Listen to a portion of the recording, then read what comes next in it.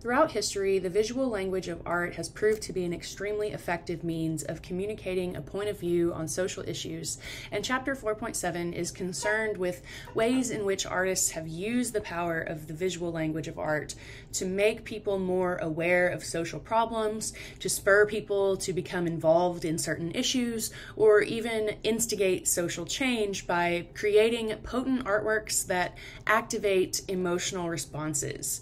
Many artists seek to use their works to shine a light on and combat social, racial, and environmental issues, and much more. We've already seen several examples of this theme throughout the semester and in other thematic lectures, particularly the identity lecture and the war and healing lecture, but here we will look at a few more a bit more specifically. Now, we've already seen this painting when discussing some of the formal elements and principles of art. But now let's talk about it again in terms of how it memorializes on a very grand scale a rather scandalous event in French history. So this is Theodore Géricault's Raft of the Medusa from 1819. And so this is referencing an event that occurred on July 2nd, 1816. The French naval vessel Medusa ran aground off the coast of West Africa. The captain and approximately 250 crew members boarded the lifeboats, but the rest of the passengers, about 146 to 150 people, were left on a makeshift raft that had been built from the wreckage. Now, initially, the lifeboats pulled the raft along, but the captain soon abandoned it, and so the survivors were left to battle starvation, sunburn, disease, dehydration, and in the end, only about 15 of them survived their time at sea.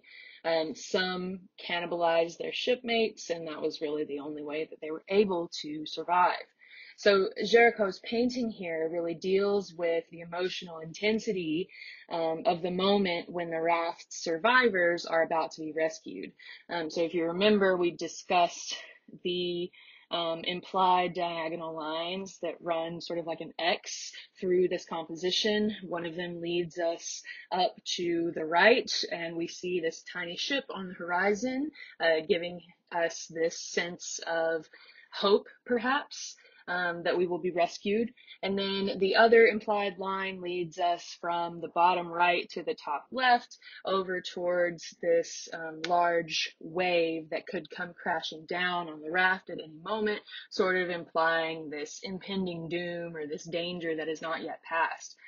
So he uses the elements and principles to arrange his composition in a way that that really heightens the intensity or the drama of this moment and produces a stronger emotional response within the viewer. Now, Géricault interviewed the survivors of this event. He studied the corpses, and he even had a replica of the raft built within his studio to prepare for the painting. Now, the survivors told him all about the despair and the madness that they felt when they saw a ship on the horizon on the 13th day.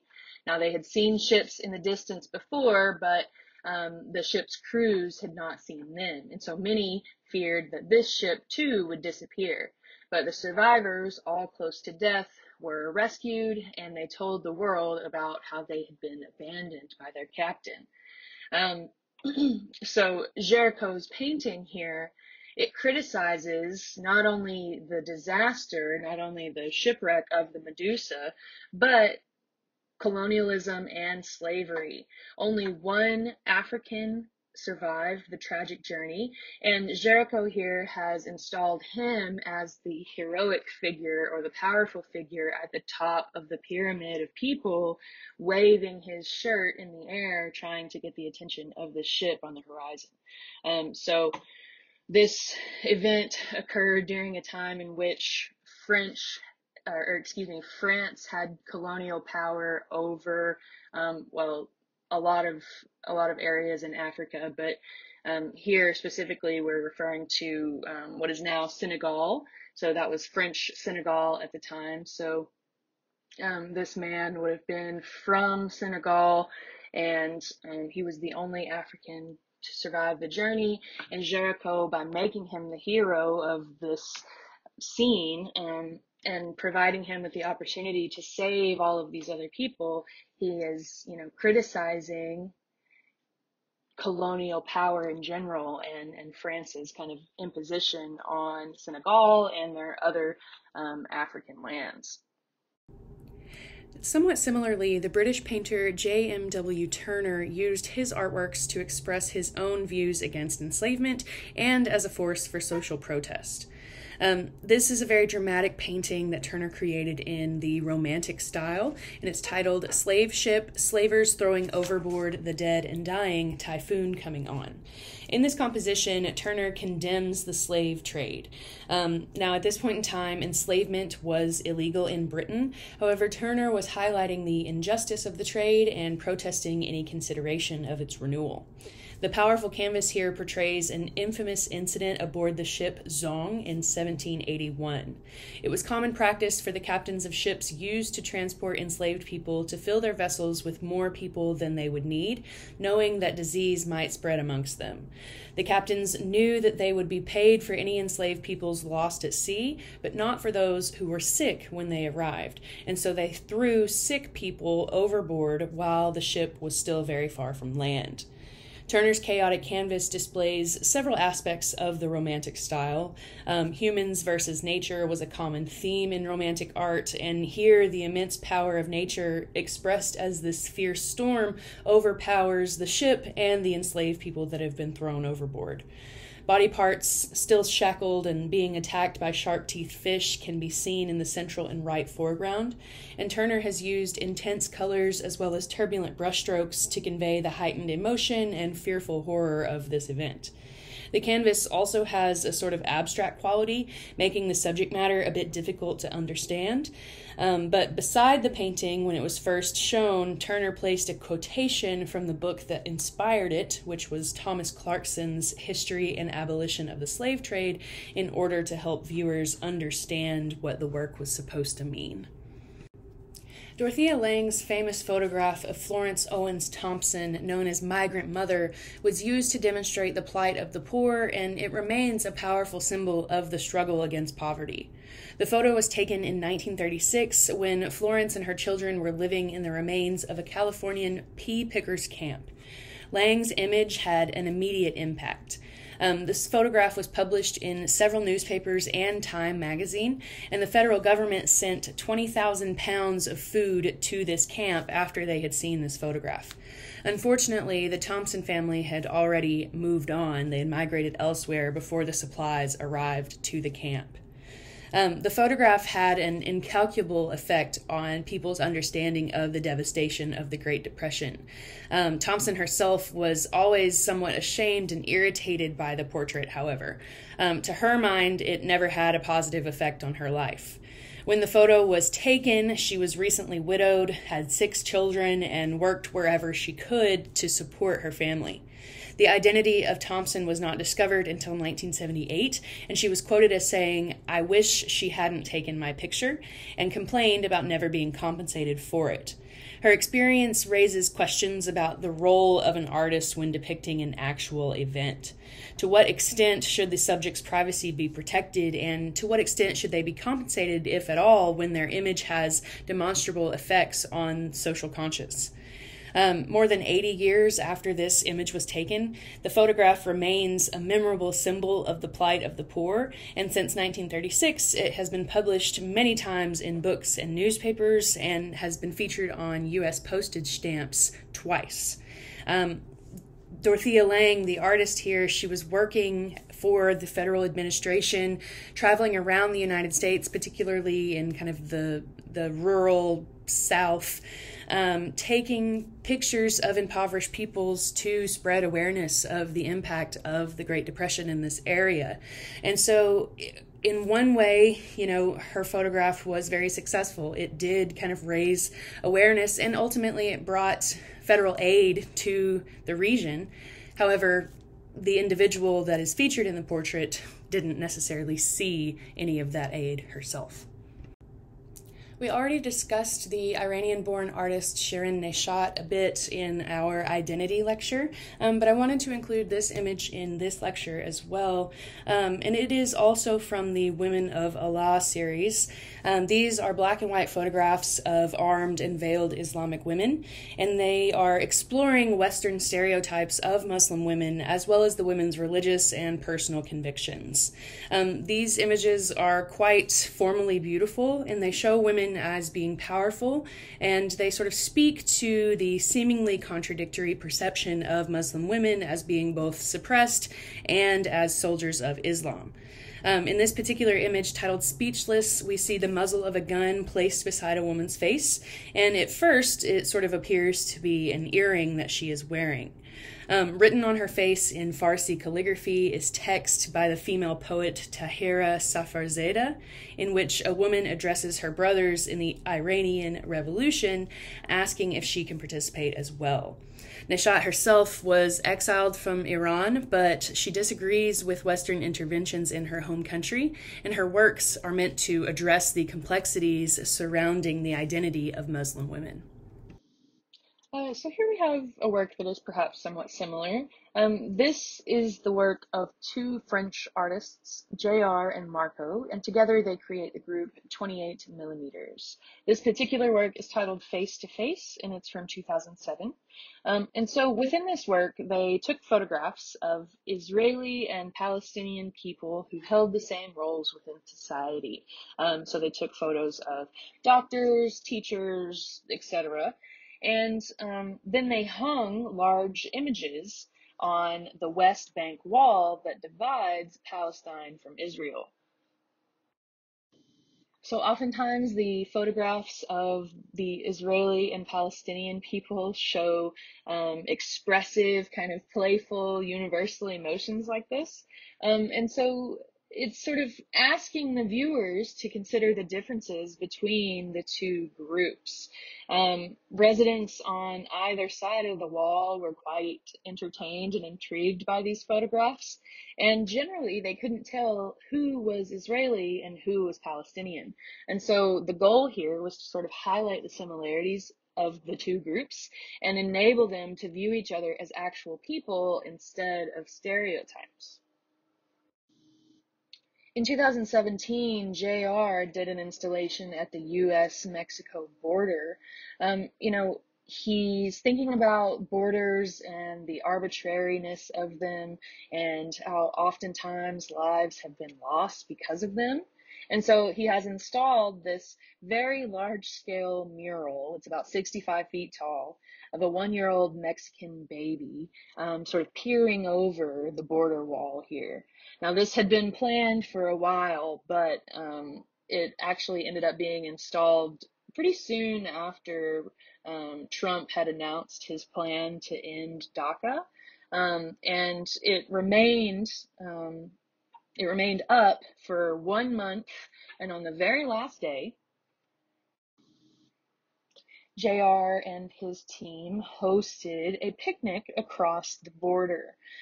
So on the US side, there were tables. On the Mexico side, there were blankets, and this was meant to call attention to economic disparities. He included a photograph of DACA dreamer Myra's eyes. Her parents had entered the US illegally, but she was a DACA dreamer, and so he's sort of breached the barrier or the boundary with her eyes here. People on both sides of the border were served the same foods. They heard the same music played by a band that was also split by the wall. So sort of thinking about, again, how arbitrary borders often are. The only thing that is really separating these two groups of people is the border wall. And without it, would we even know the border was truly there? Inspired by the ongoing immigration crisis at the American border, and in particular the separation of children from their parents, Ronald Rael and Virginia San Fratello built Teeter Totter Wall in 2019. This was built at the site where a border wall separates Juarez in Mexico from El Paso in the United States, and the steel pink beams slice through that wall, literally and conceptually dismantling the separation of people that this wall enforces. The bright pink color was chosen to commemorate the suffering and murder of women in Juarez, but pink also has a childlike and playful connotation that contrasts strikingly with the very dark brown wall. The form of the teeter-totter requires interaction on both sides for play to take place, and this symbolizes the interconnectedness of the United States and Mexico. The wall was designed to highlight the interdependency between the two countries, who need one another for balance in trade and labor. The human interaction created by the work reduces the foreboding impact of the border wall, which the artists hope will be dismantled completely. Okay, so now we have another artist. This is Pedro Reyes, and this is a work he began in 2007, but is still working on today. And this is titled Guns for Shovels. So in an effort to create social participation in combat against the high number of violent deaths in Mexico City, Reyes created this public campaign in which the public donates firearms that are then melted down to make shovels.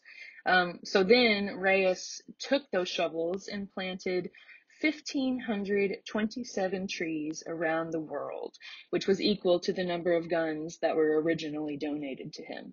Now, many of these shovels have been exhibited in galleries to raise awareness of the scale of the Mexican weapons trade. And then he continues to use donated guns as his medium. And he transforms these weapons from vehicles of violence to objects that can contribute to society. So tools like these shovels, or just works of art in general, maybe musical instruments, things that will better the community around them. Teresa Margolles' installation in El Air is seemingly very peaceful, even playful, as you explore this room filled with bubbles. However, visitors are typically shocked when they learn that these bubbles have been made from the water that was used to cleanse the bodies of corpses. Using her experience as a trained medical examiner who worked in a morgue in Mexico City, the artist wishes to activate greater awareness of the large number of violent deaths in Mexico due to drug-related crimes. Margolles states that, quote, each bubble is a body, and she stuns space, creating this setting in which the visitor's body can become traumatized by the knowledge of the material used to make the bubbles. This trauma is necessary, Margolles argues, in order to trigger disgust and horror at the tragedy of the numerous violent deaths. Visitors to the exhibition are forced to acknowledge these deaths and then asked to become involved in working to prevent further murder. Contemporary Colombian artist Doris Salcedo draws inspiration from the political landscape of her home country, with its history of civil conflict, unequal wealth distribution, and disruption from the illicit drug trade, as well as from the experiences of individuals affected by violence both in Colombia and around the world.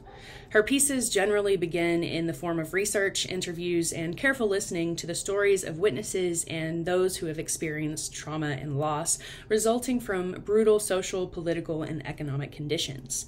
The intricate objects and installations she envisions are brought to fruition by a team of architects, engineers, and craftspeople. Salcedo sees her artworks as a collective act of mourning, completed when they are experienced by viewers. For many residents, Noviembre 6 y 7 calls to mind memories of the 1985 siege in their Supreme Court building. A guerrilla group called M19 violently overtook the government building, and the Colombian army, who knew the attack would be taking place, retaliated with an equal amount of violence. Around 300 hostages were taken and over 100 people were killed, including rebels, soldiers, and Supreme Court justices. At 11:35 a.m. on the 17th 17th anniversary of the seizure of the Palace of Justice, a chair was lowered on the facade of the new building to commemorate the moment the first guard was shot. For 53 hours, marking the duration of the building's seizure, 280 chairs were lowered at the times the individuals and groups of people died, according to the forensic reports and autopsies. The empty chairs serve as a poetic reminder of those who died on that day. Salcedo believes that this kind of memorial is important because while art cannot explain things, it can expose them. This artist, Cheryl Rowland, this is his jumpsuit project, which he started in 2016. He was a graduate student at UNC in 2013 when he was wrongfully arrested and imprisoned for more than 10 months. And so he does this performance piece in which he just goes about his daily activities while wearing his orange prison jumpsuit. So this act alters all of his interactions with other people, just the same as being in jail had altered his interactions. He says that the jumpsuit triggers conversations about the prevalence and impact of false incarceration, especially for Black males in America. And so his goal is to raise awareness. He says incarceration happens every day. It could be anybody. It could be me today, but it could be you tomorrow. In the early 2000s, the term social practice was adopted from social theory to describe art that directly engages a community in confronting societal issues and challenges. In these works, collaboration, interaction, and impactful results building on the vision of the artist are more important than appearance, style, or medium. While aspects of the work may be brought into art museums or galleries, social practice art tends to exist in the neighborhoods where people live, and they evolve over time.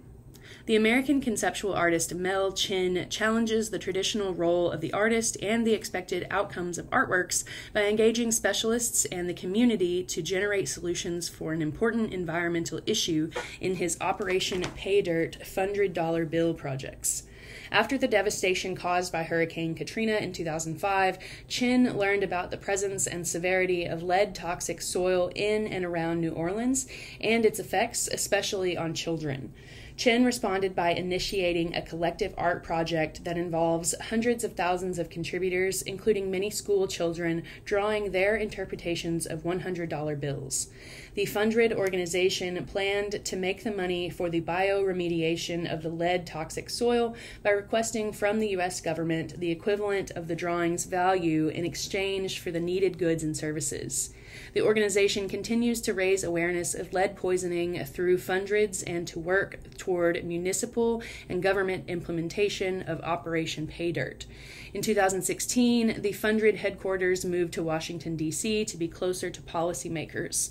The organization also participated in the National Lead Summit to create a blueprint for action and ignite a national movement for the eradication of lead poisoning in the United States. In 2001, the Fundred Reserve, housing nearly 500,000 Fundreds, was gifted to the Brooklyn Museum. So art clearly has the power to reflect societal issues, and it can, as in the case of this mural of George Floyd, become a touch point for protest and mourning. This mural was painted by a group of artists, including Zena Goldman, Cadix Herrera, and Greta McLean, at the site of the murder of George Floyd, who in 2020 suffocated when a Minneapolis police officer deliberately kneeled on his neck for over 9 minutes. George Floyd is depicted in the center of the mural with the words, "I can breathe now," written on his chest, recalling the words he spoke as he was dying, "I can't breathe." Surrounding him, written in white on a black backdrop, are the names of other African American victims of police violence, inscribed under the words, "Say our names." In the letters of Floyd's name are figures pumping their fists into the air, signifying the Black Lives Matter movement, which was founded in 2013. The site here has functioned as a memorial and as a backdrop for news stories about Floyd's murder, as well as a hub for protests. The mural is recognizable worldwide at this point and has taken on the power of being a rallying cry to fight racial injustice. Along with the video showing Floyd's suffocation, the mural has urged society never to forget what happened. In June 2021, the former police officer who was convicted for Floyd's murder was sentenced to 22 and a half years in prison, and other officers went to trial later in 2022. As we can see, artists frequently make statements through their works, highlighting issues in society and making calls for activism. Keith Haring, whose fame rose from drawings he made in and around New York City subways, protested many social injustices. He famously defended the rights of LGBTQ plus people, and in this work, Ignorance Equals Fear, he was fighting for government and community support to fight HIV, the virus that can lead to AIDS. By the end of 1990, the United States had over 100,000 AIDS cases, but many saw the disease as a form of divine punishment that targeted only homosexuals or drug addicts. Haring's poster highlights how the public need to educate themselves on how the disease spreads and speak out against homophobia. Haring died 1 year later of AIDS-related complications. The Keith Haring Foundation continues his work to prevent the spread of HIV and AIDS, fight the stigma towards LGBTQ plus people, and enrich the lives of underprivileged children through art.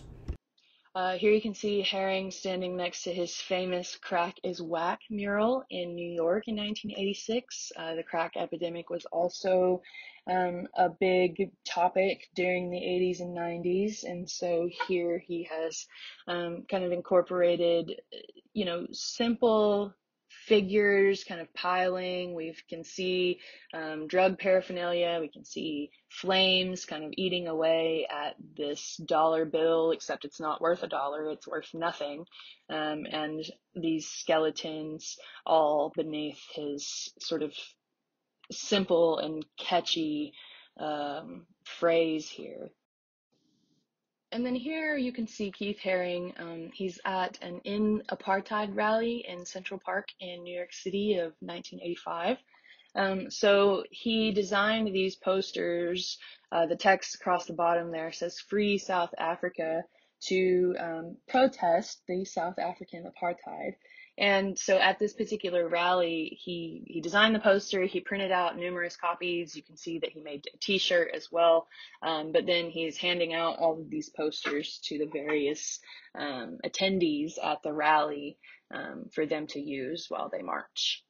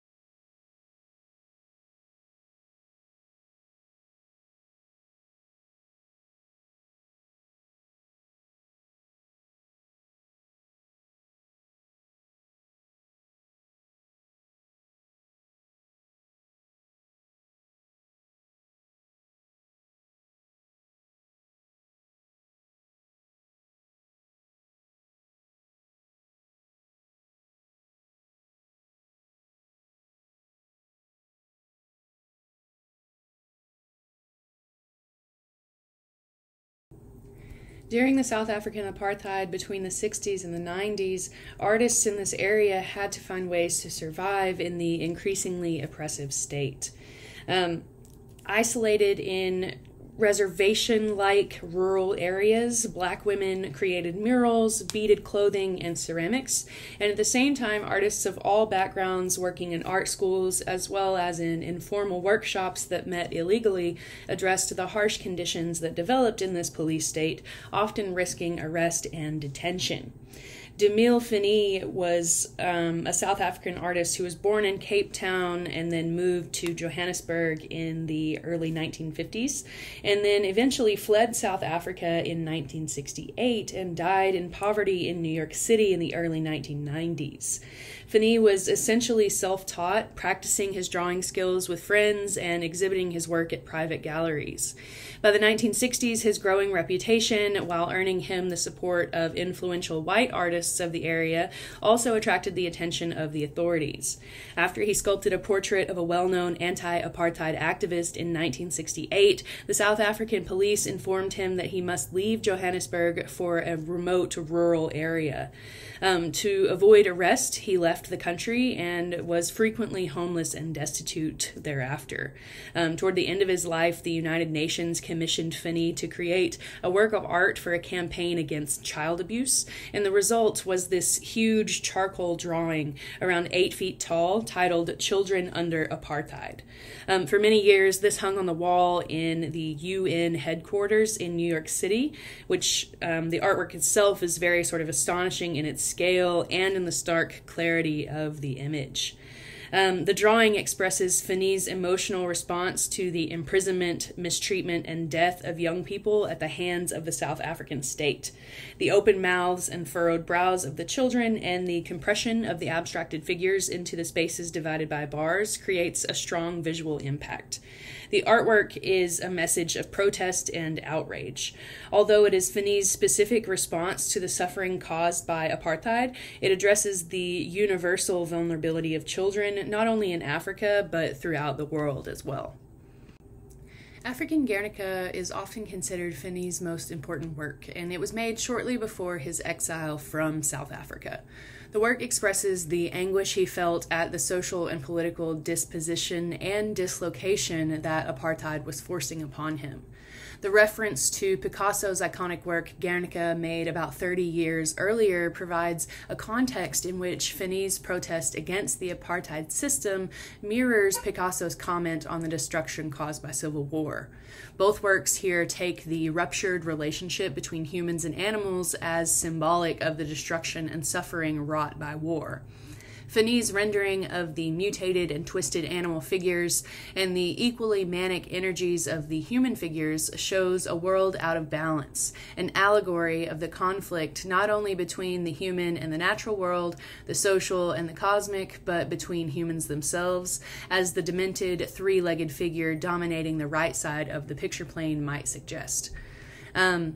In many of his works, Demille uses a dislocation of space to develop his expressive content. The figures tend to float in a sort of indeterminate spatial field, simultaneously moving away from the viewer and forward, kind of piling up against the edge of the picture plane, so the space of the composition is somewhat insecure.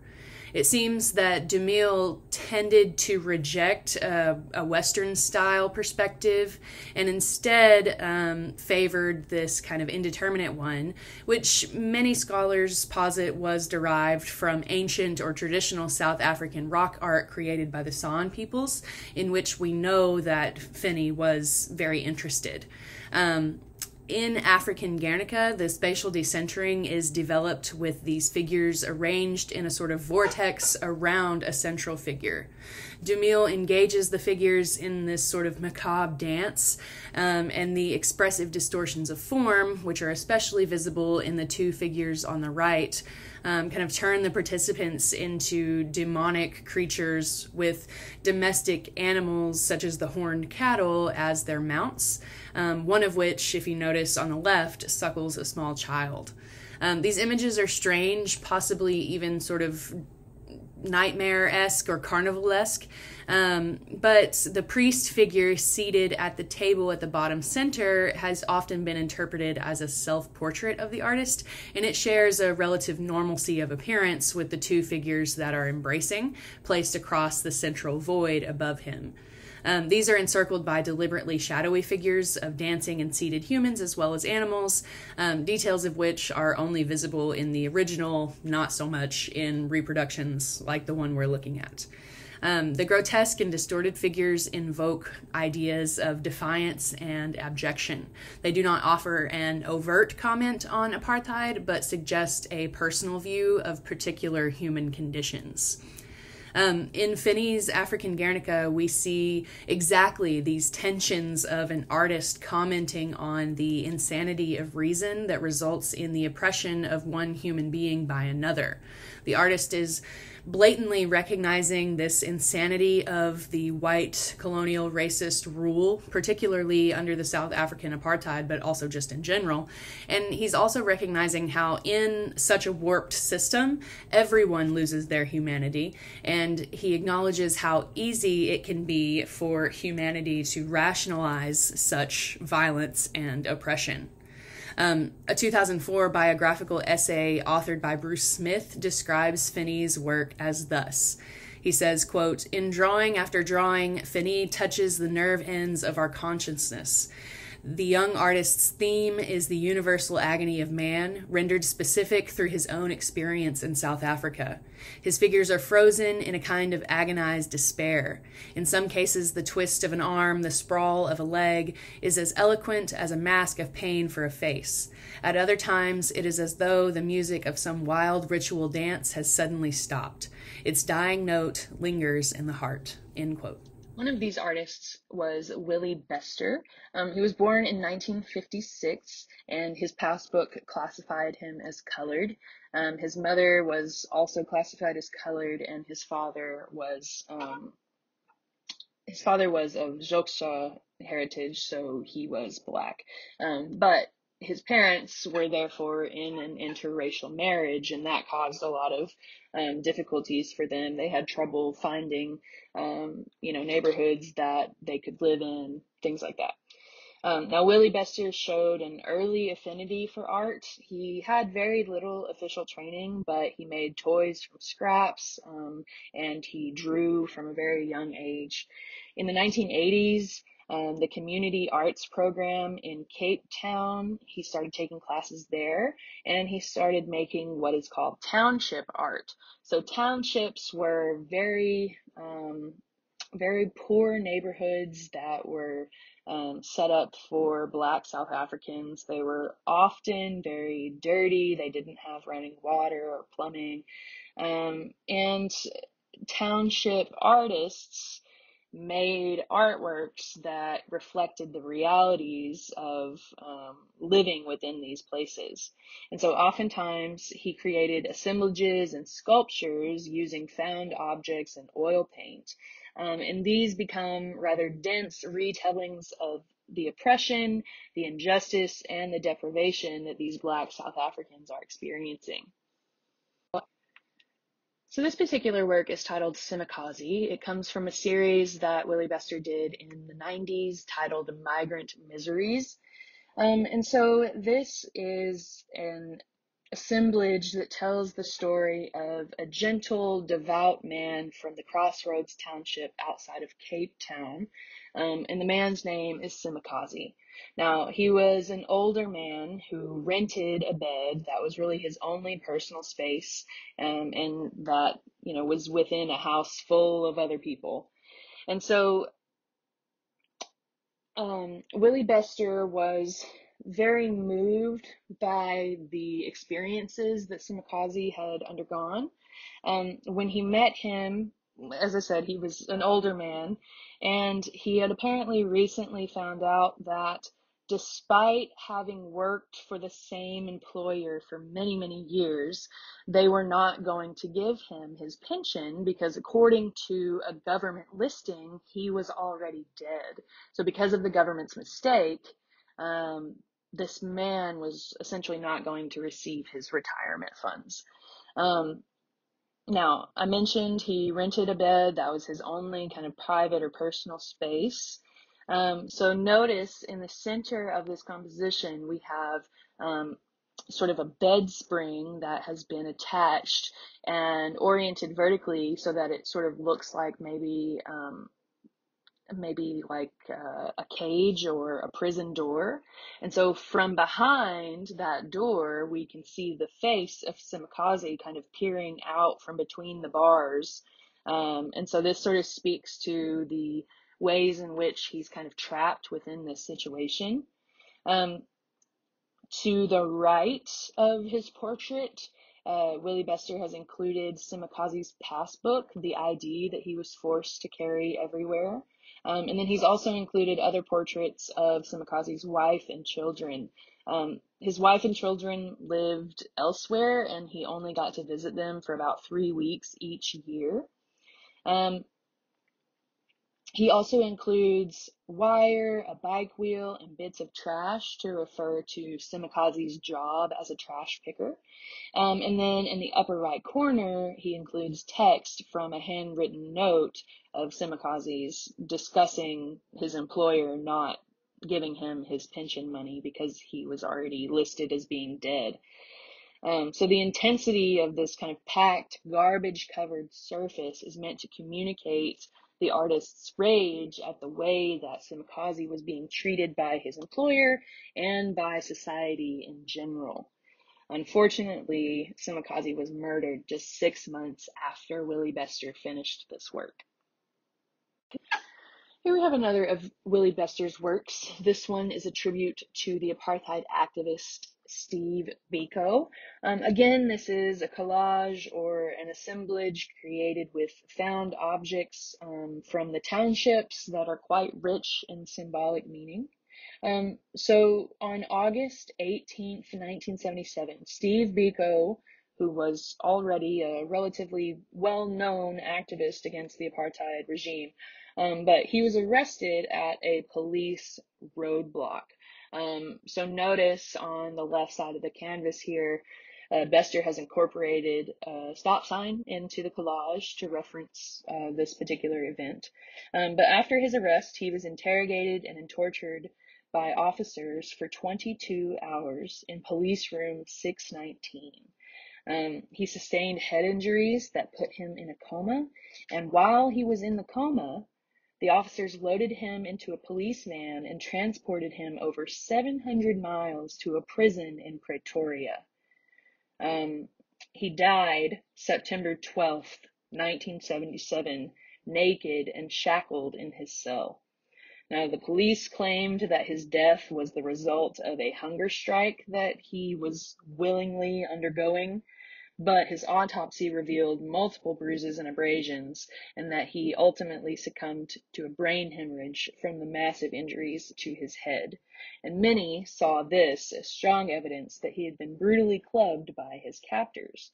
And so since this, Steve Biko has been seen as sort of a martyr of the anti-apartheid movement, and his death really served as a rallying point against the apartheid both locally and nationally. And so Willie Bester here is commemorating this man and his attempts to stand against the apartheid government, but he's also calling attention to the atrocities and the tragedies that this man was subjected to.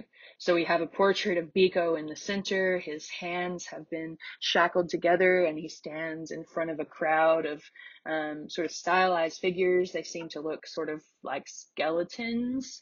And then there are crosses all across the background.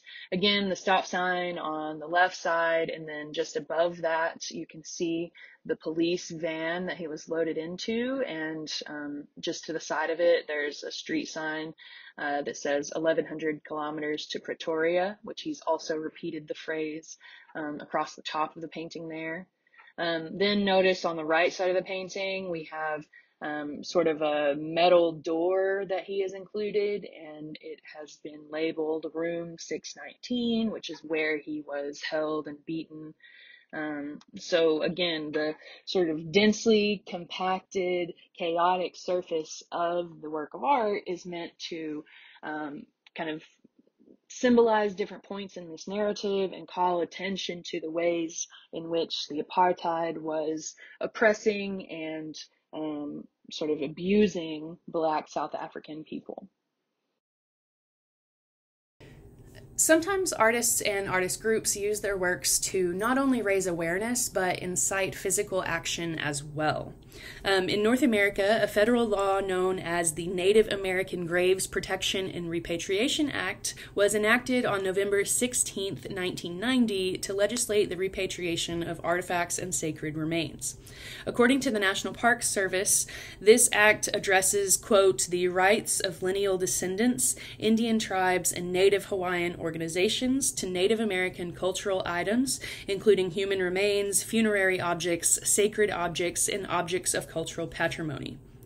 Since the time of European contact in the Americas, issues of ownership have extended to include occupation, access, and treatment of the land itself. Still being contested in the courts as of 2021, the 2016 construction of an oil pipeline under the Missouri River in North Dakota drew a great deal of media attention. The Standing Rock and Cheyenne River Sioux opposed the Dakota Access Pipeline that developer Energy Transfer Partners was running through indigenous land because of its potential to harm their access to clean water necessary for life in both physical and spiritual ways. The situation came to a head on November 20th when police attacked unarmed protesters with rubber bullets, tear gas, and water cannons in sub-freezing temperatures. In response to the situation, artists made posters to raise awareness, sold artwork to donate to the Standing Rock cause, and made narrative videos telling the tale of a mythical beast devouring the natural world. In this case, the mythical beast was oil. One artist incited people to create mirror shields to be used on the front lines of the protest. Born on the Standing Rock Reservation, the artist Kanupa Hanska Luger of the Mandan, Hidatsa, Arikara, and Lakota, Austrian, and Norwegian descent, Luger was inspired by Ukrainian activists to use mirrors as a way of drawing the oppressor's attention to their own actions.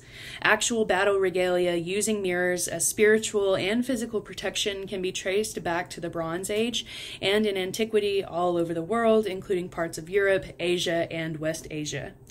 Using social media, Luger shared directions for making mirror shields for water protectors, using inexpensive materials, and asked contributors to mail them to the camps. In an interview in the LA Times, Luger explained that artists, quote, live on the periphery, but we are the mirrors, we are the reflective points that break through the barrier, end quote. According to the artist, the mirror shields are, quote, designed to let them, the people reflected in the mirrors, know that we love them and they stand with water as well. The wall the mirror shields create is not a wall of division, but a wall of unity, end quote. Many artists also address environmental issues, sometimes lumping those together with social issues. Vic Muniz made a series of artworks called the Wasteland Project, using the trash he found at the world's largest landfill located near Rio de Janeiro, Brazil. The film Wasteland documents the people Muniz met for this project and the artworks they inspired. Muniz spent time with the catadores, people who survive by going through the trash looking for items to recycle. Discarded waste is, by definition, material that is considered useless and unwanted. The people who live at this landfill are also treated as discarded members of society. Muniz took this rejected material and arranged it on his studio floor to create large-scale portraits showing the beauty of the human spirit. The artworks were then photographed from high above. This image shows a woman who worked at the landfill every day, and she was always smiling and bringing joy to those around her. The shadows and features of her face are made with old shoes, bottle caps, and computer keyboards. Her scarves are made of plastic bottles designed to hold everything from detergent to gasoline, and the arms, legs, and heads of dolls. Her earring is made of used hoses, and the lighter portions of her skin and some of her clothing are actually the bare floor of the warehouse in which Muniz worked. Munez's portraits bring to light the impact our combined trash has on society. The trash doesn't disappear, but instead becomes a burden for others.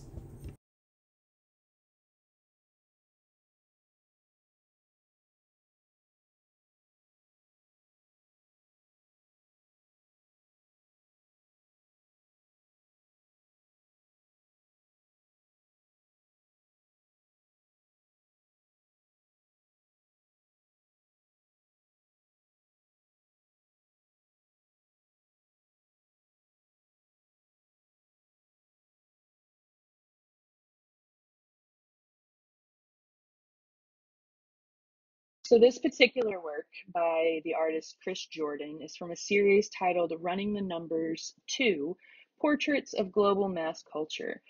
This is a series he did in 2009, and this particular work is titled Gear.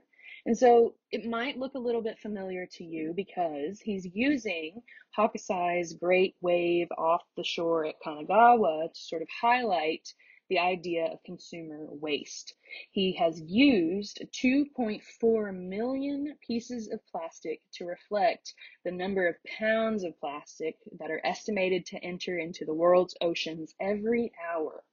The plastic he used was collected from the Pacific Ocean, and he's named the work after the Pacific Gear, which is a 1,000-mile wide whirlpool which collects a huge amount of trash.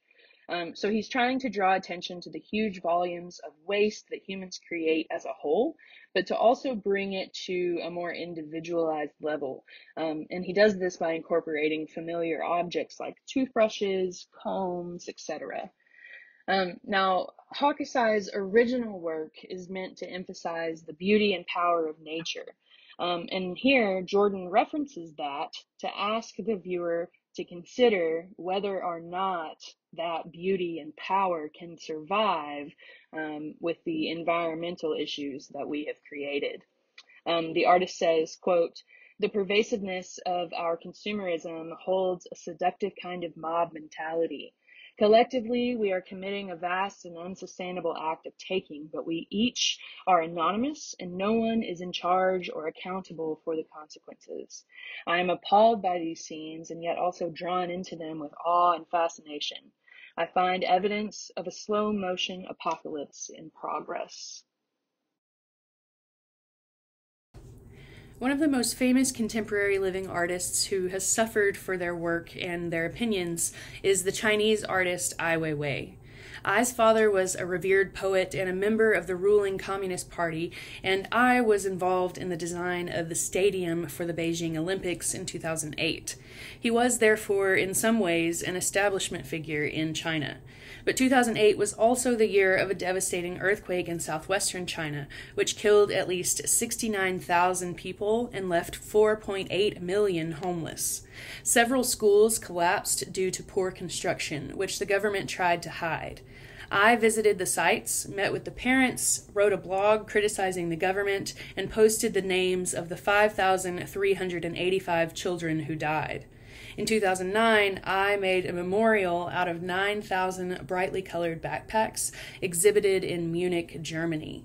The packs are arranged to spell out, quote, "She lived happily for 7 years in this world," a quote from a letter from a mourning mother who lost her child during this earthquake.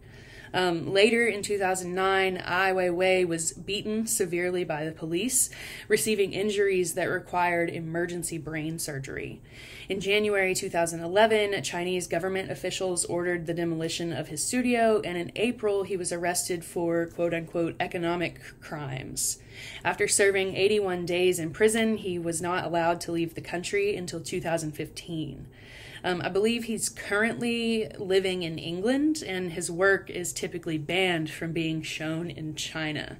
I have included a few other examples of Ai Weiwei's work here, but you'll also learn a good deal more about him and his work and how he sort of uses it as a force of social activism in the film that you will watch and respond to this week. We have Ai Weiwei's Sunflower Seeds from 2010. This was an installation at the Tate Modern in the Turbine Hall. It consisted of more than 100 million tiny handmade porcelain sunflower seeds. Now, these are an allusion to the communist propaganda of Mao Zedong.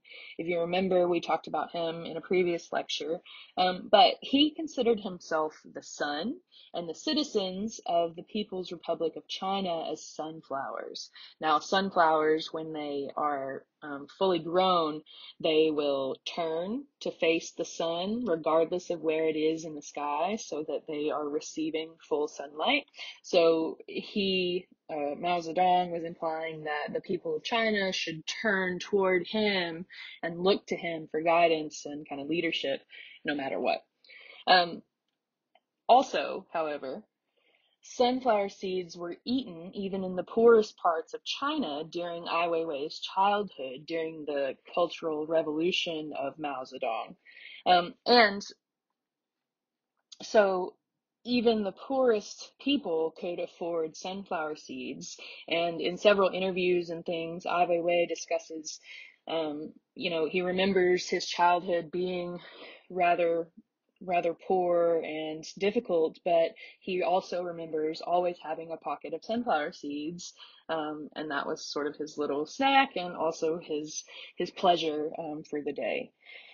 He also discusses how in many parts of China, a lot of adult Chinese people will have sort of a chip in one of their front teeth from cracking open sunflower seeds.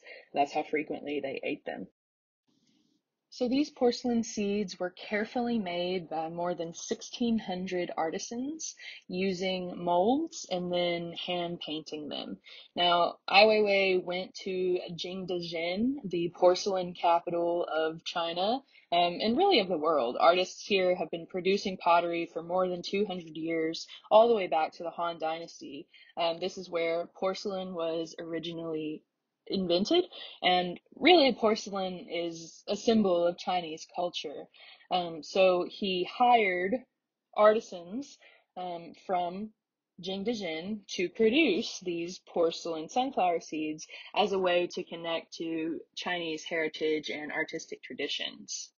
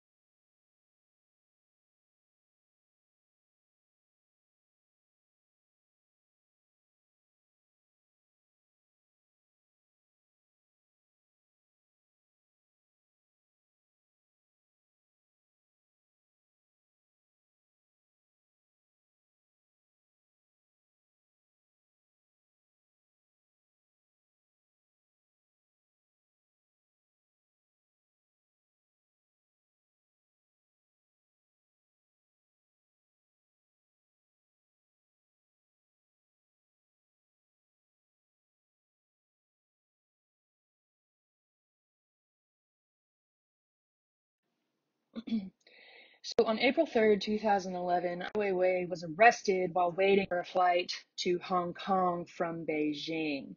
Now, this detention was broadly believed to be linked to his criticisms of the Chinese government. Just a few months prior to his arrest in February of 2011, a series of peaceful protests around China were led by another person, Jasmine Reyes, and I believe Ai Weiwei sort of spoke out in support of these peaceful protests, and then the Chinese Ministry of Foreign Affairs declared him to be under investigation for alleged economic crimes, but that was probably not true. However, the government destroyed his studio while he was imprisoned for several months. This will be covered in the documentary, so you'll get to see some more details about that as well. In more recent years, Ai Weiwei has focused his practice on advocating for refugees' human rights. He documents the experiences and conditions that millions of people who have been forcibly displaced from their homes are undergoing every day. So this particular installation, Soleil Levant, from 2017, this is another installation at, let's see, this one is at the Konzerthaus Museum in Berlin.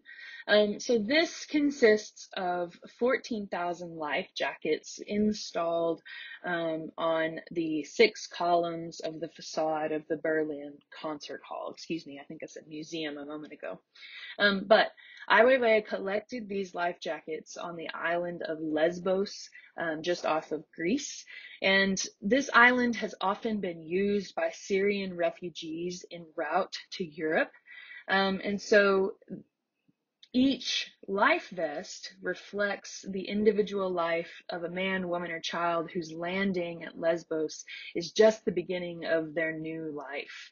And so he's bringing attention to the refugee crisis and highlighting the countless lives that have been changed by it. He said, "There is no refugee crisis, only a human crisis. In dealing with refugees, we've lost our very basic values. In this time of uncertainty, we need more tolerance, compassion, and trust for each other, since we are all one. Otherwise, humanity will face an even bigger crisis." Here is another angle, the same building, but now we're looking at the side. And so it has these faux kind of arched windows that he has also filled with additional life jackets. So no matter what side of the building you're on, you can see part of this installation. And here we have a work titled Law of the Journey. Now this was installed at the 2018 Sydney Biennial. This was a 60-foot inflatable boat crowned with hundreds of anonymous refugee figures. And it sort of brings the monumental scale of this humanitarian crisis, or the refugee crisis, into focus. Now, this is created with the same black rubber and fabricated by the same factory that produces these little rubber lifeboats that are used by thousands of refugees attempting to cross the Mediterranean Sea. Now, the wallpaper in the room, he used photographs that he had taken on his iPhone while he was making a documentary in 2017 titled Human Flow. This documentary explores the refugee crisis on a global scale. He moves beyond Syria and Europe and looks at Africa, he looks at South America, and countless other regions as well. It's on Amazon Prime, I believe. If you're interested, I would definitely encourage you to go watch it. But he also, at this particular exhibition, he played 4 video works that showed an overcrowded inflatable raft delivering a constant flow of people to the shores of the Greek island of Lesbos. They also show Ai Weiwei standing alone on a partially submerged inflatable vessel, which was discovered floating in the Mediterranean, and the fates of its passengers remained unknown. Another video showed footage of the same raft abandoned to the seemingly limitless expanse of the ocean. And then he also created a documentary film titled Ai Weiwei Drifting that follows Ai Weiwei over the course of 1 year as he created a series of works focusing on the refugee crisis. Art can inspire a forceful response, and when the ideas an artwork represents are considered harmful or incompatible with a desired message or point of view, artworks might be censored or removed from public eyes. We've already seen a few examples of this. First, with the removal of Richard Serra's Tilted Arc from the Federal Plaza in New York, and also with our discussion of iconoclasm in the War and Healing chapter. But let's look at a few other examples that are a bit more direct or specific. Because works of visual art can often cause such forceful emotional responses and even stir people into action, artworks and the artists that create them are often amongst the first to be targeted by dictators or extremist governments, and they're also some of the first victims in times of war. Censorship, or the suppression or prohibition of a work of art, has the ability to cause shifts in public opinion, and therefore these works are often censored by these extremist leaders and governments. For example, as a young man in his late teens, Adolf Hitler sold realistic watercolors and painted postcards on the streets of Vienna. However, he failed twice to be accepted into the Academy of Fine Arts in Vienna, an institution that did accept several artists with more abstract styles, including Egon Schiele. Hitler really never got over the disappointment of being unable to become a successful artist, and he truly abhorred modern art, in particular that of the German Expressionists. In Germany in the 1930s, Hitler's National Socialist or Nazi regime launched a systematic and large-scale attack on modern art that did not conform to Nazi Party goals. The Nazis initially confiscated around 5,000 works of art from museums, but they later took a further 16,500 works from private collections. Some 4,000 of these works were burned, while others became the property of Nazi collectors or were sold to foreign collectors for Nazi profit. The artists who made them were banned from working. The Nazis also dismissed museum directors, closed art schools, including the famous Bauhaus in Germany, and they burned thousands of books. On July 18, 1937, the Nazis opened an exhibition of, quote, great German art, which displayed the kind of art they approved of. The next day, they opened another show, including 730 works. This show was called Degenerate Art, to suggest that these works were works of mentally deficient artists. Works were deliberately displayed awkwardly, and labels on the walls ridiculed the artworks. One such label read, quote, we act as if we were painters, poets, or whatever, but what we are is simply and aesthetically impudent. In our impudence, we take the world for a ride and train snobs to lick our boots. Artists targeted with this exhibition included Egon Schiele, Otto Dix, Paul Klee, Marc Chagall, Max Ernst, Pablo Picasso, Henri Matisse, and Vincent van Gogh. But one of the artists whose work was particularly ridiculed in this exhibition was Emil Nold. He had a series of 9 panels on the life of Christ that were hung together next to the writing on the wall that said, Mockery of the Divine. The crucifixion, which was the largest panel of the series, was placed in the center. Its unnaturally bright colors, the greenish pallor of Christ and the other figures, and the blurry, unfinished look of the paintings made them, in the eyes of the creators of the exhibition, anti-religious. However, unlike most of the artists that were mocked in this show, Emil Nold was himself a member of the Nazi Party, and he was so appalled to see his artwork in the exhibition that he wrote to Paul Joseph Goebbels, who was the Nazi Minister of Propaganda, demanding that the defamation against him cease. Nold's paintings were eventually returned to him, but he was ordered to stop making art. He continued to create watercolors in secret, but he was afraid he would be discovered if he used strong-smelling oil paints. Despite the constraints he was under, Nold was actually one of the lucky artists. Dozens of others whose work was featured in the show fled Germany or committed suicide, and many were later sent to concentration camps. Attendance at the Degenerate Art exhibition was unparalleled for the time, and more than 2 million visitors came to the exhibition in Munich alone, and 1 million more went to the show while it was on tour through the rest of Germany and Austria. Although there are records of people spitting on the artworks, there remains little other evidence of what visitors actually thought of the art in this propaganda spectacle. When the exhibitions ended, the Nazis sold some of the artworks to raise money for their impending war effort, but most of the works were destroyed, along with thousands of others considered degenerate. The freedom to create art and to have opinions about it are emblems of a peaceful society. The Degenerate Art Show and the book burnings perpetuated by Nazis are 2 examples of how extreme censorship can result in the end of peace and freedom for many. Sometimes the impact of a work is so powerful that viewers wish to destroy it, along with the message or attitude they see represented within it. The Rokeby Venus, or the Toilet of Venus, by the Spanish artist Diego de Silva y Velázquez, may seem inoffensive to the modern viewer, but in 1914 it was the target of a violent protest at the National Gallery in London.